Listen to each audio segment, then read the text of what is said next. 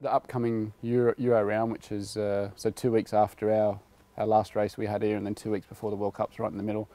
Yeah, I mean, it's a good opportunity to get some international competition. We're splitting our squad as to who's going and who's not going, because it's not like the only thing that they need to do, and sometimes you can sacrifice some of your development work that you need to be doing, which is at home, by travelling away and going to the competition. So I think you need to be at a decent level and a good standard to sort of capitalise on the race experience. So the couple of academy guys that have been performing a little better than some of the others are going to France, because the race experience is, it's an important aspect.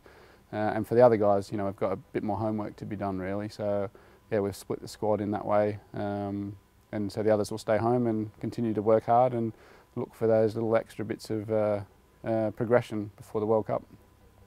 I think in the European circuit, it changes from year to year, really. Sometimes America's the place to be, everybody's gone to the States, and then you looked at, like, the world champion Magali came from France, and myself and Letitia, and then you looked at, like, I mean, even Ankara when she won in 2008, Europe was the place where it was at.